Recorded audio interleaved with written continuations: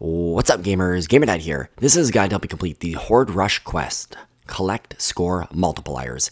If you haven't subscribed or used my creator code yet, please do so. I greatly appreciate the support. So, score multipliers are things that will appear within a Horde Rush match. You need to collect 10 of them, and this is a group challenge. So if you're playing with a squad, like I am now with 3 other people, if they collect a score multiplier, it will also count for you. First off, you need to understand the principles and the basics of this gameplay here.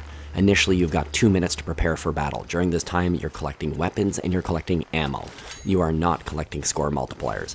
You cannot collect a score multiplier unless you are in a certain stage. There's stages that repeat. You go basically prepare for battle, then you have this survive phase, and during the survive phase is when the multipliers appear. So watch in the top right corner. Only in the survive phase. See this? You're going to see little diamond shards. They just look like a little pink diamond. They will appear on this map, and that's what you're going to watch for. Is soon into the survival part, right there. See these? They will appear. There'll be one, then there'll be a second, and then there'll be a third. Now, if anyone on your team gets them, it's going to count, like I said.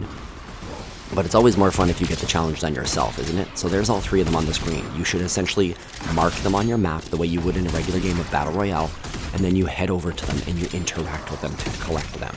If you see them disappear off of your screen, that's because someone else on your team, if you're playing with a squad, has gotten them.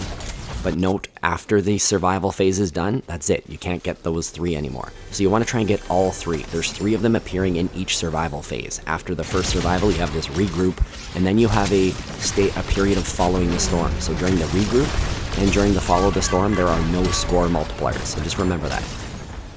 Okay, so for this following the storm, you just want to kind of ride that out and move around. Back into the survive mode, which means we've got more score multipliers. And another thing, see at the top of the screen there by my compass, there's 2 little shards there. It's telling you where they are once they've appeared.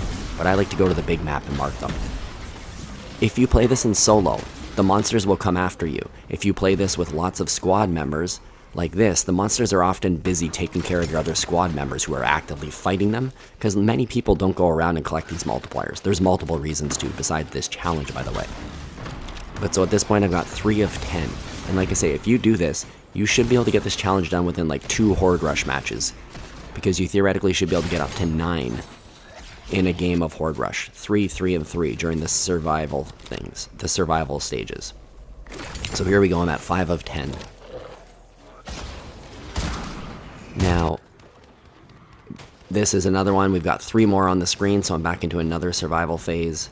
If one happens like this, and you're not familiar with building, it could be hard to get there, but even if you just build yourself a little ramp here with the materials you've got, this will be my 6th of 10. And like, when I'm going for the multipliers, that's all I do. I just wait, go for multipliers, and I don't even bother killing anyone unless they're about to take me out. So quickly collect the multipliers, just do that only. And it's a good way to get this done. And even in the boss phase, even at the very end boss phase here, they will appear again. So you can see another 3. But if you are working on the boss challenge, forget about these things in the boss phase, okay? So at this point, I was at 8 of 10. I'm going to move over to 9 of 10 in a minute because one of my teammates, or sorry, I just went from 7 to 8 because one of my teammates got one. And here I'm going to get my final 2 in this game right here. So this will be 9 of 10. And then I will wait for the next one to spawn, and when it does, I'm going to go over there, collect that final multiplier, and then this challenge will be complete. It is as easy as that. So remember, 10 score multipliers, 3 of them appear during the times when you are actually surviving. I hope the guide is helpful. Please drop a like, leave me a comment, and if you haven't subscribed or used my creator code yet, please do so. I greatly appreciate the support. Good luck with the challenge. Until the next video, this is GamerDad out.